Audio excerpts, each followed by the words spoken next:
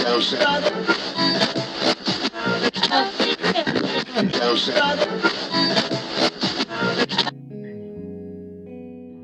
everybody, thanks for joining Kep One Art. Appreciate you taking the time to watch this video. This is an ink and canvas, and the title of this painting is called Piled On.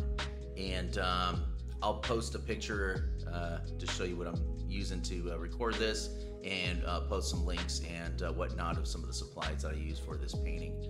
So let's just get right into it. Once again, thanks for joining. Make sure you hit that subscribe button, all right?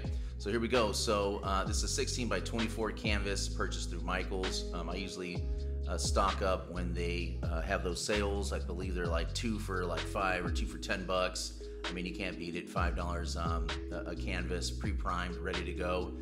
As you can see from the background, I just sometimes, you know, when I don't go to those fancy art stores that have all the cool new days paint cans and all that good stuff, I just go to Home Depot and I buy the Krylon fluorescent.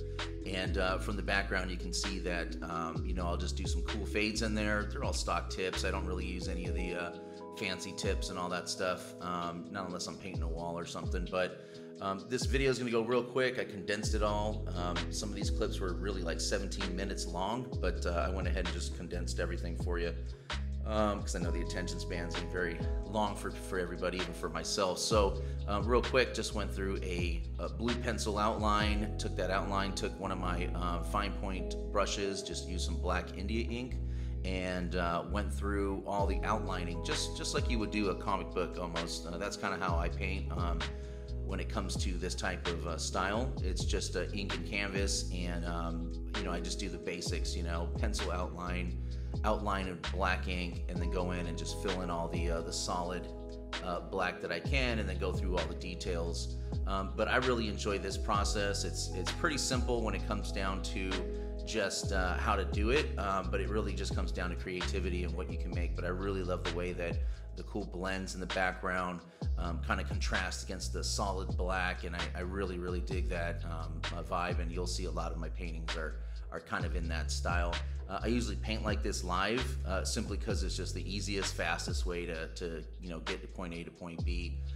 But you see here already, I'm already getting down to the point where I'm getting in some fine detail. Went through all the outlining, did the thick outlining, very similar to graffiti piecing, same style that I do for painting here. Going through all the little details, and it was summer, didn't have my shirt on, so hey, that's just what happens when it gets hot, right? So here, just going through everything, and just fine detailing, and here's almost a finished product. I think that I just had a little bit left to do, which I don't think I recorded. I was running out of battery at the time. But anyways, so here it is, piled on. Let me know if you have any questions in regards to the process, or I'm an open book. I don't mind talking to people, letting them know what I use as far as supplies or techniques or whatever. But yeah, leave some comments down there. If you like it, let me know.